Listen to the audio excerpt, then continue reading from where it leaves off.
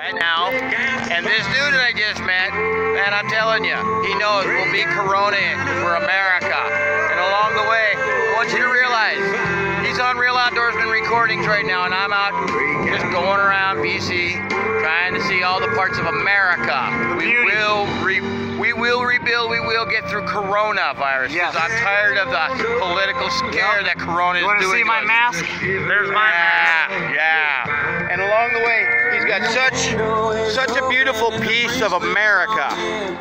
We need to remember America, because we're starting to lose those moments to where we realize we are a country that can defy the odds.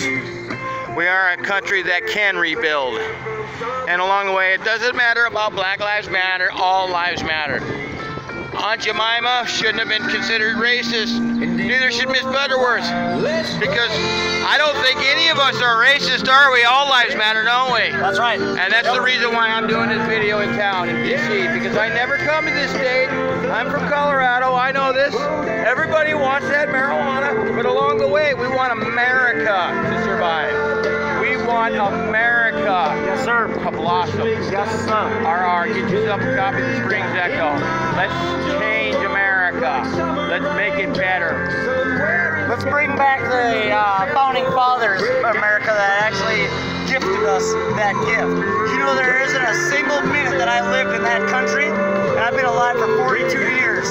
Doesn't that make you think a little bit?